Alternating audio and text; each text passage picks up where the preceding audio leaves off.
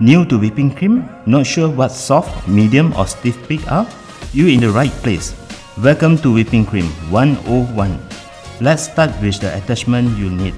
This kind incorporates the air you need as you whip your cream. Now let's get whipping. First, make sure your whipping cream is as cold as possible before you whip it. And we start at medium-low. When it looks like this, it's time to speed up. Okay, let's stop and check your thickness. You don't want this. It's not quite ready yet. Remember, you can always stop and check for thickness until you get the one you want. See how the peaks falls over? That means you have a soft peak. They are good for toppings on pancakes, drinks and anything you want to eat right away.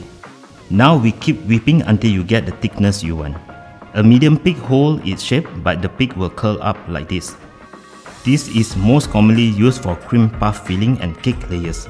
Stiff peaks will hold its shape like this, and of course you can do the oval trick.